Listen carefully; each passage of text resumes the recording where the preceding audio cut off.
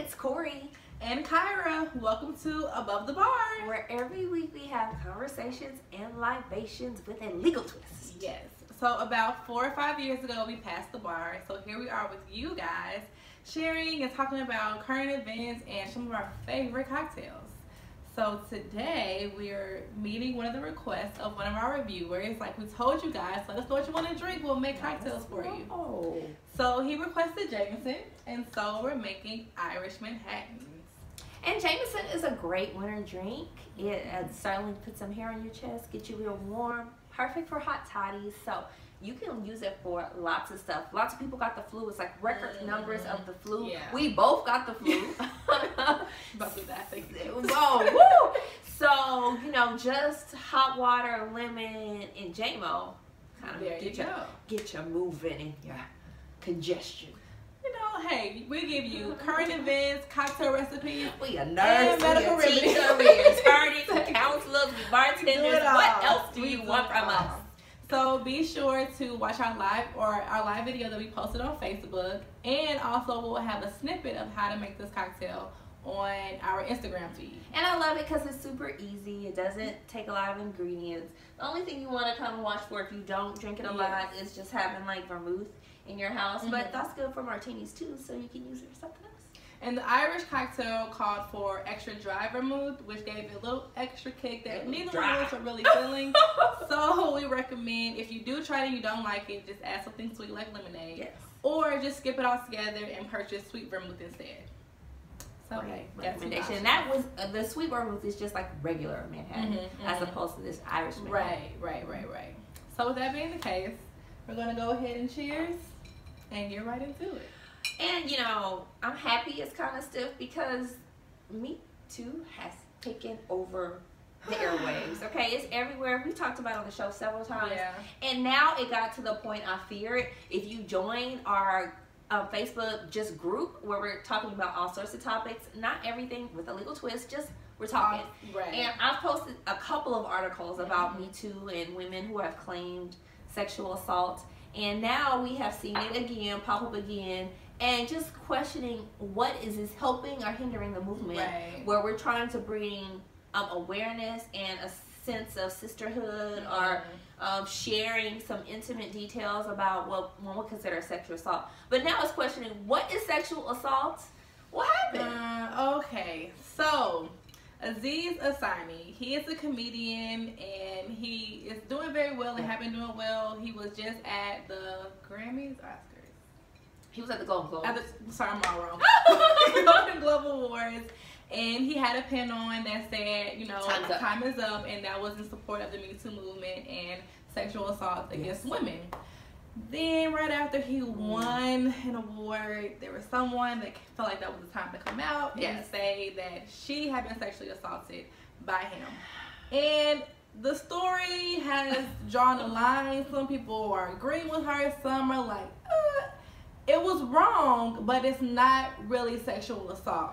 Well, let's talk about it. Let's get into it. I mean, the details and even, you know, the ideas about it vary. I know that I'm consider myself a feminist. I'm all pro women. Right. But this is someone who went on a date with him. Exactly. They dated. I think this is like a first date or early on date. They were not in a relationship. Not in a relationship, but sometimes you go on a date with people, right? That's getting to know you. That's how you figure out if you like someone or not. Right. And I just think he didn't meet the expectations on several levels, but it proceeded. And to me, what a common experience is, he's like trying, he's pushing.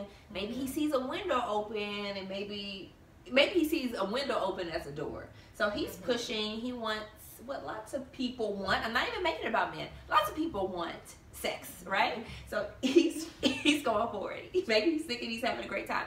But let's be honest. Sometimes you think you having a good day, and the other person is like, no, ready to shoot me. I hate you. The facts kind of get muddy because it seems like she was saying no, but there was, I don't know if it was a body language or something that was still alluding to him that it was okay to still kind of press on or continue to ask and kind of fill it out a little bit more. See, from what I understood about it, I didn't think they were in a physical act. He's pressing, he's asking, he's trying. She's like, no. And then she says no, and he's like, well, like a kid. Right. You know, like, Can I have some ice cream? No. Can I have some ice cream? You know, they just keep asking it too because they figure they're gonna break you down. Right. So, and that's kind of what he did. It's kind of what he did. And then, so there's the line in the sand. What constitutes sexual assault? Feeling pressure, feeling like a non-enjoyable mutual sexual experience versus just someone kind of like trying to wear you down, annoy you, and not just taking your no and walking away with the no. Right, because she didn't work for her. Right, there is not like the pressure of a job where we're seeing other people saying, "Well, he was my boss. I felt like I should or didn't have a choice." I mean, this is just a date. And it wasn't like I'm not trying to be funny, but in the Weinstein story where you heard that he kind of enabled the girl from, or kind of blocked her from being able to leave the room. It didn't seem like she couldn't leave if she wanted to, and she did not want to engage in intercourse. So then he said, well, what about oral sex? And she agreed to that. But then, the next day on the ride home, whatever, she started thinking about it. She said she went home and was crying.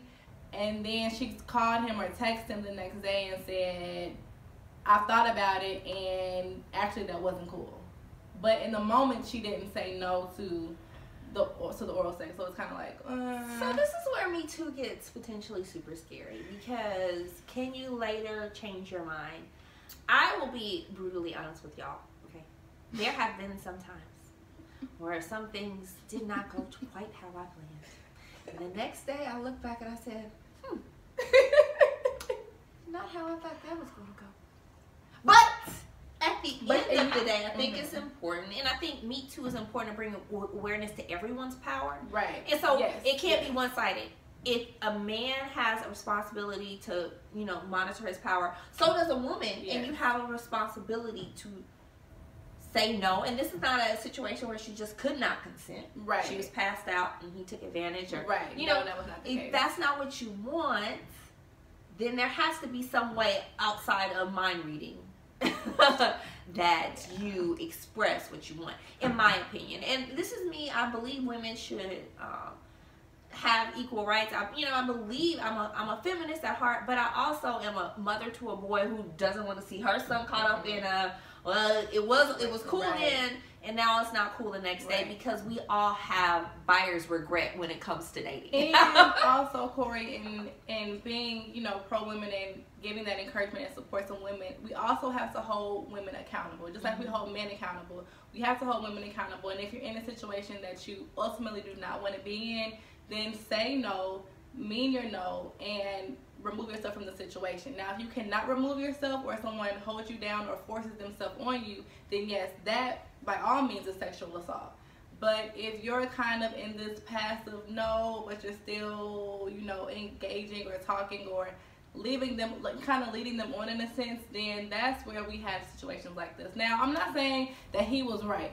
No, that's not what we're saying. Ideally, I think these experiences, you should care. Men should care, women should care if someone else is enjoying the situation. Yes. And you should just be like, I like it, so who cares if you like it? But the truth is, and kind of I got in a conversation like this on Facebook today. The expectation, this is like just saying we're going to live in a, perfect world where everyone's considerate and everybody. People often think of themselves first. Yes. That is not an uncommon thing. So if we think that just from now on, Me Too, a man is supposed to think you should enjoy it as much as he should be as concerned as you are about your enjoyment level. I just don't foresee that happening. I just don't, because there's a lot of imperfect things in this world. And so if sexual gratification is not going to jump to the top of the list above world peace and everyone having a meal to eat at night for me, there are a million concerns about. And there was something else. There was an article that I was reading. I think you may have posted it, I'm not sure. But in the article, there was a lady who was trying to allude to her having been in a movie scene, in a nude scene, and she agreed to doing the scene. She wasn't happy with having to do the nude scene, but she agreed to do it, and then she tried to attribute that as a Me Too situation. Well, that was James Franco, because he had a similar situation to Aziz Ansari, where he went on a date with someone, and then she said, well, while we were in the car, he asked for oral sex. which, like, again, is not, to me, uncommon if someone's attracted to you, if they're feeling it, and even if you're not. So the point is, at what point do we say this is sexual assault, this isn't? There's certainly ways that you would think are ideal for sex, but I do not think anybody should be responsible for mind reading. So he asked her, and they were on a date. They're on a date. So how is, I don't understand someone asking you a question. She said she did not want to make him upset, so she did it. Well, no, you can't. No, I'm sorry. And that's me going back to being accountable and empowering women to feel secure and confident in their feelings and your right to say no to someone. If you agree to someone saying and you say yes and they have no clue that you're really objecting to it, you cannot then hold that person accountable and try to charge them with sexual assault. Now, if you don't want to do it, feel empowered to say no. Screw their feelings if you're worried about how they're going to feel this, that, and the other. And I do feel like women do that a lot. Oh, definitely. And they will lay with the man because of his feelings, his concerns, this, that, and the other. No. Don't do that because you're only doing yourself a disservice. And then you cannot turn around and say sexual assault when that man at no point did you tell him no. I just think it should be empowering to everyone. And then in reminding people of their power, just like you may feel this man or James Franco or a famous actor has power or, you know, some sort of influence over you. Obviously, you have some influence over him and his career at this point. And, you know, so power shouldn't be abused either way because this movement is now active. And now you can just say, hey, I didn't enjoy our sexual encounter. And it goes under the banner of Me Too, which could have a serious impact on someone's career and trajectory. So I don't think it should be misused. And I think we should just have a broader conversation about what's appropriate, what's inappropriate. Yes. What does regret mean? Hopefully, regret means you've learned a lesson. And if you've called and shared with someone, hey, I didn't enjoy that last night, or this wasn't good, I think that's great. That's empowering. That's a learning point for both of you. Exactly. But it should not be like, oh, you have that pin on? Oh, no, you can't wear that pin. Because maybe he's wearing the pin because he took After what you said, he received it, and he said, you know, I want women to feel as comfortable as I feel, or be as happy as I am. But at the end of the day, I mean, it's natural for people to want to look out for themselves first, especially when you're just casually dating someone. They're a stranger. And he did say that after that, or she said that after he talked to her the next day, when she called him and told him how she felt about the night before, he was concerned and asked, you know, more about her feelings and her regards to the situation. So it wasn't like he was just like, oh, okay, well, it happened, so you did something last night, whatever. No, he was, you know, maybe genuinely concerned with her feelings at the time. So I definitely agree that this hopefully opens the door for more communications before sex, during sex, like, and let me make this clear. If you say yes in the moment and don't say no during the moment, the next day you can't come back and say no to something that you did not object to at the time. But sex is a continual moment of consent. So if there is something that someone does that you do not want to do, or even if they're doing something and you say yes and you want to stop, you can say no. You can stop. At any time. Say no. Exactly. And at that point, they cross the line. If they continue. Right, exactly. Definitely. So at any moment, like I said, sex is a continual moment of consent. So hopefully the dialogue, this opens up for communication before, during, and after. So this can be any affirmative or a rejection that's verbal or nonverbal. You push someone away or you say no. You can do that in the midst of it, and we just want to be clear that there's any point where you can say, you know, I changed my mind, but it can't just be in your mind.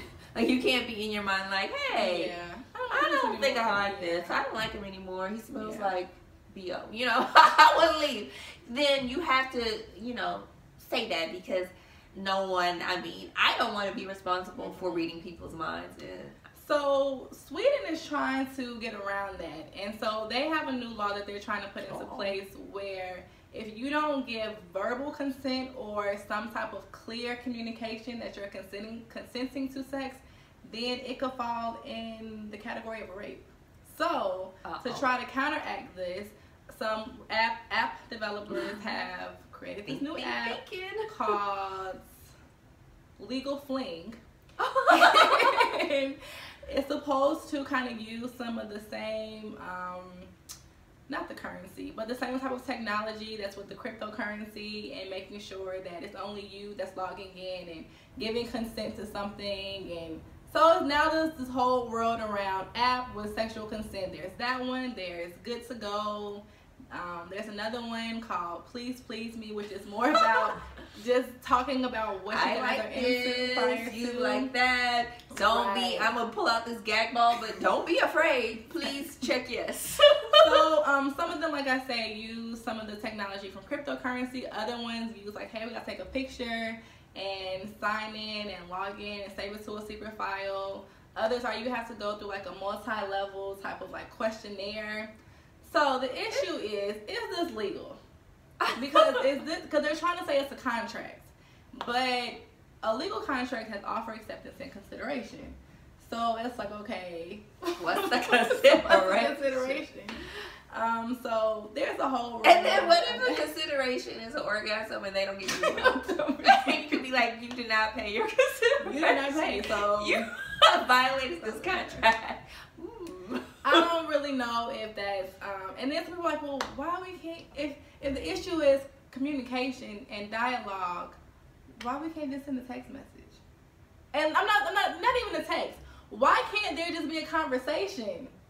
Because I think what we're learning now is that if someone people don't talk. Well, they don't talk and they remember very differently. So I may remember saying, that's true. How was it for you? And they say, oh, it was good, right? And then I was like, okay, go on my day. And you said, oh, it was good. Like, you good. Like, you know what I'm saying? And you may have like a whole different recap of what happened. Was it good? Did I enjoy it? Because now you have like a whole list of check marks. It's kind of scary for everybody.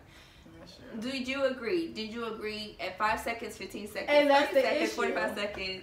That's maybe it's over.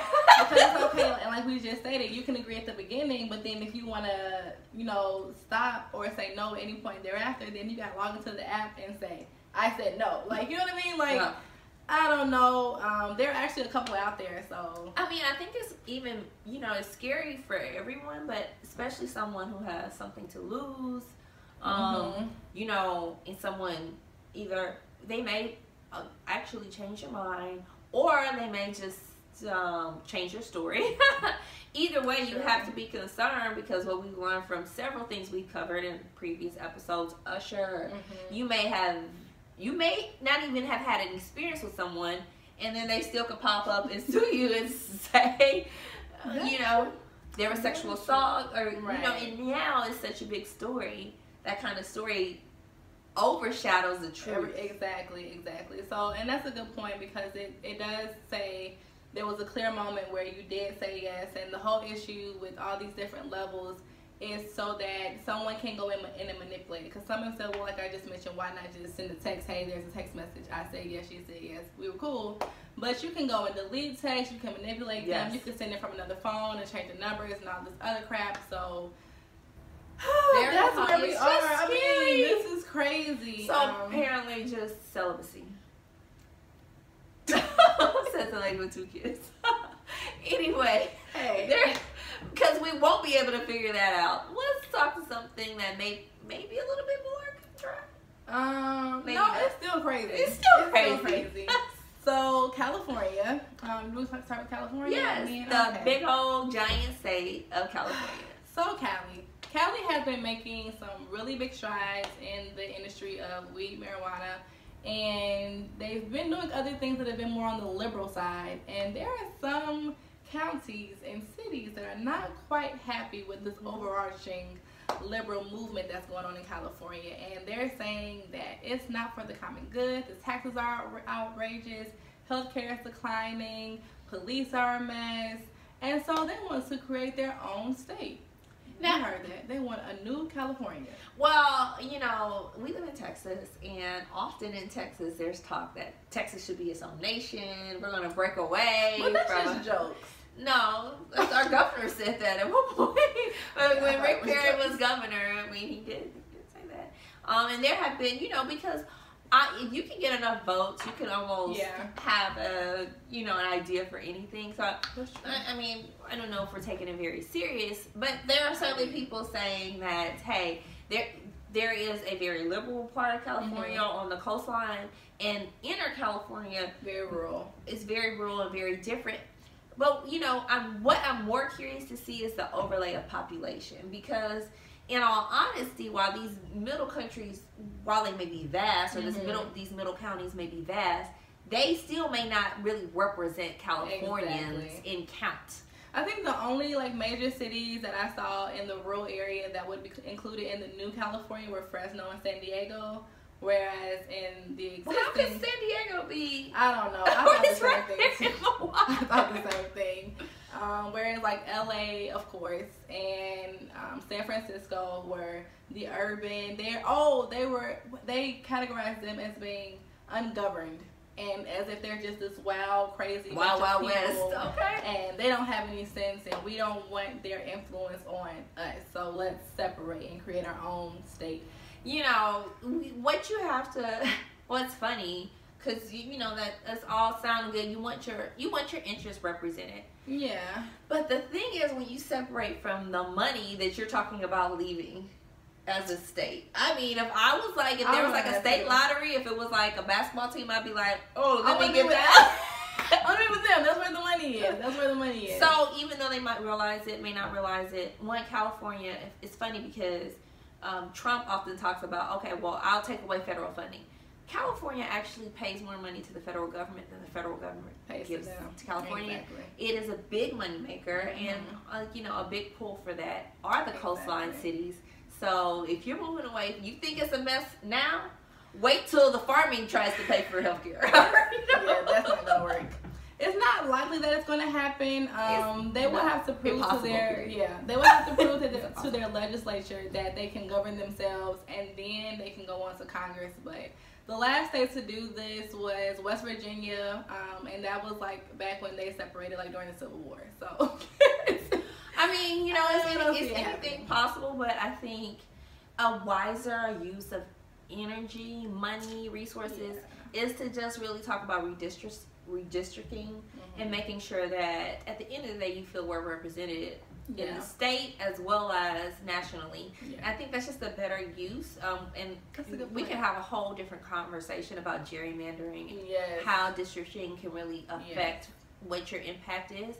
And so that's probably a better use, but they have broken up. They have done a lot of things for gerrymandering in California in particular to make sure that the representation is for a locale as opposed to just drawing crazy lines. And it's not the first time they tried to do this, because somebody tried to get 6 different parts of break California up into 6 different states at one point. This is, I think, the 6th attempt to get California broken up to various states. I mean, I think you would have to also it's a lot that they would have to do legally. I don't foresee that happening, because while some people are always in a fuss about stuff, and we have a very strange political environment right now. Case in point, we have a story where our president reportedly, I don't know if I'm going to call it reportedly fake news, but fake real news. Fake real news. That should be a big FRN. Fake real news. FRN. The FRN. Has reported from transcripts that last week President Trump came out of a meeting about immigration, because I've had this fight. Another attorney was making conversations or had a statement about the countries that he mentioned, and President Trump, in the midst of a immigration policy discussion, said that he named several countries that he described as shithole countries. Fake rules. What? And we had the Democratic senator who was in this meeting come out and affirm that's what was said. And since we've had Republican senators come out and say, maybe I didn't hear it. Maybe that's not exactly what was said. I think it's shame on you if you just tell a both-faced lie, though. That, and then if you know that he said it and you try to act like he didn't, and then that makes me wonder, what other obscene comments and statements were made behind doors that, I don't know, you didn't really hear? If someone heard that and reported it, I'm sure there were many other obscene and just utterly ridiculous comments that he made behind closed doors that other officials very well heard, and they represent their constituents that come from these shithole countries. And I mean, I think there was a big reaction from Haitian Americans because of the strong ties that America has to Haiti, making it possible, the revolution making it possible for Louisiana to purchase places like Texas, Louisiana that were purchased from France at that time were only possible because of the Haitian Revolution. Exactly. But I have two big concerns. One, it is inappropriate in the context of immigration. Levels. If you're talking about places you want to visit and you say that I opt out of those places, they're shitholes, maybe I understand. But if you're talking about the quality of immigrants from those countries, because it's an immigration discussion, right? Completely crazy. It does not matter. Some of our best citizens, great citizens, can come from anywhere. It's a matter of the person. And almost in the case where you are in an impoverished, difficult situation, you understand the possibility of America even better. And I have an issue with it because, one, like you just stated, know your history. As the president of the U.S., even though we're already well aware that this fool is very ignorant, he doesn't know much of anything. Secondly, I don't think that on any level he should be saying a shithole country. I mean, I know he's going to say a myriad of crazy, outlandish things, but I just don't think that that was appropriate to come out of his mouth in any regard as the president of the United States, as someone who is in foreign conversations and meetings trying to assist other countries in development. You know what I'm saying? Like, there's a wealth disparity in almost every country, including America. Exactly. So there are parts of America that are shithole. Yes. Definitively. So look at your own country and be concerned for your own citizens that are living in impoverished parts of America before you, without really knowing, call a whole country shithole. Yeah. That's the first part. I'm sure there are very wealthy parts of Haiti too, as well as any other country you mentioned. African countries. Africa is a continent. I just need to get that out there so there's no confusion. Come on, man. It's many countries in one place because it's a continent. It's a whole continent. Anyway, that's an aside. We can't just make that generalization in the context of immigration. There's no, that's what the process is for, to make sure we're sorting through. We're getting people who are motivated to provide an impact on America. And we've seen a lot of immigrants become, really pull yourself up in the bootstrap, work really hard. And make a great impact on individual communities here, states, and the country as a whole. U.S. would not be what it is in any regard without immigrants coming here. Like, come on now. Like, that's a whole other conversation. Exactly. So, but they were trying to make incentives for, like, Russians, like, coming here and things like that because they would make the U.S. better. He said specifically Norway, and I've just had several people say, well, that was not racist. It's completely inappropriate. So it's just like anything. If your response for that is to say, well, it wasn't racist, that does not make it's like if your boss walked into you and said you're ugly, but it's not because you're black. But it's still inappropriate. if you whether you think it's racist or not, it's inappropriate. Exactly. And again, just where you're from is not an indicator that you would make a productive citizen in America. No, doesn't mean that. Not at all. So it's actually really sad to me, and it was certainly a great insult to Haitians, and I think in the many countries he talked about. Exactly. I think the quote was, "No, we don't need any more Haitians. Let's get some people from Norway." Don't quote me on that. That's just what I read.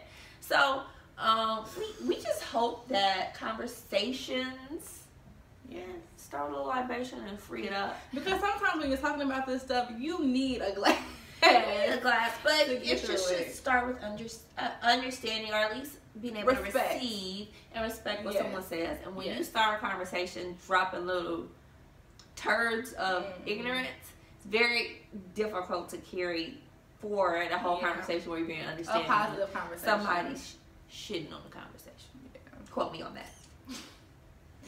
So that was a lot.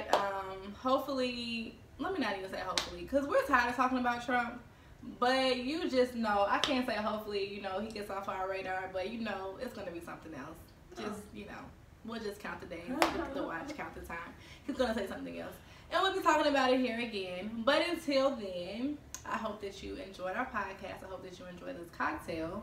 Ours are gone. I'm about to say mine is. Somebody enjoyed. We did. And be sure to watch us, like, subscribe, and share from YouTube, Facebook, Instagram, iTunes, and Google Play Music. You have 5 options. So we really want to hear from you guys. So comment, like, share, and follow us and subscribe. Until next time. Cheers.